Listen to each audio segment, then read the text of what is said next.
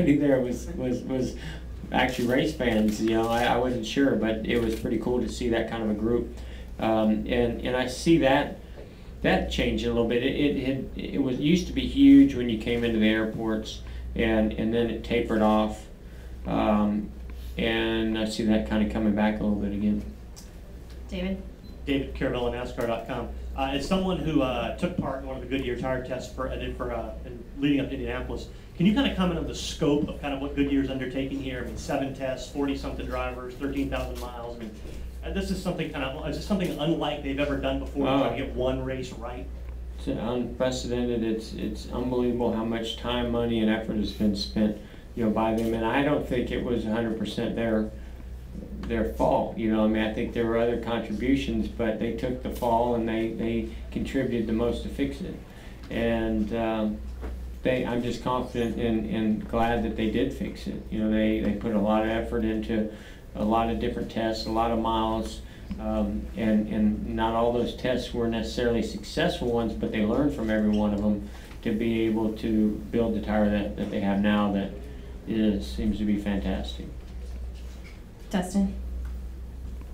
Dustin Long, Landmark Newspapers. Jeff, so far nobody's won more than 3 races this season, so nobody's got more than 30 bonus points. As somebody who talks about bonus points a lot, are you surprised that it's such a small number at this point, or I guess are you encouraged in your position that 10 to go, you're only 2 races behind? Yeah, no, I'm more encouraged, a little surprised, but more encouraged. But I still feel like, how many did you say, 10 to go? 10 to go. Yeah. I still think somebody can rack them up in a hurry. So, you know, I'm encouraged because, yes, we're only 20 behind, and I feel like, you know, we can win races before the chase starts. I'm more anxious to win races in the chase. But, you know, 20 points to me is not a big deal. You start getting 50, 60 points behind somebody, and that's tough to overcome, especially if it's somebody like the 48 or the 14.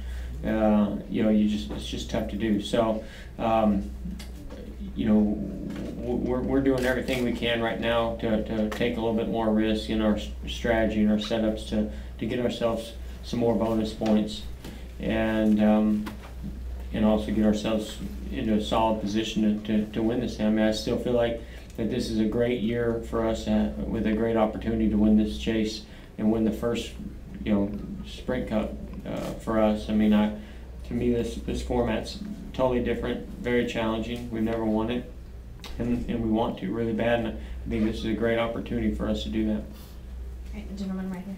Gordon Kirby, Motorsport Magazine. Jeff, as you know, there's been Chevrolet cutbacks in the Nationwide Series and are expected to take effect in the Cup Series as well. How do you see that affecting Hendrick Motorsports? What are the challenges for the team and for NASCAR as a whole? Yeah, I spoke to everybody at Hendrick this week about it, and you know, we expected something, you know, to be done and cutbacks to be made, and that, you know, the sooner we know about what's going to happen, then the better we can react. And so, you know, they're having to react to what's going on with their company, and that's how we do it. Now we know what's happening, and we're going to react.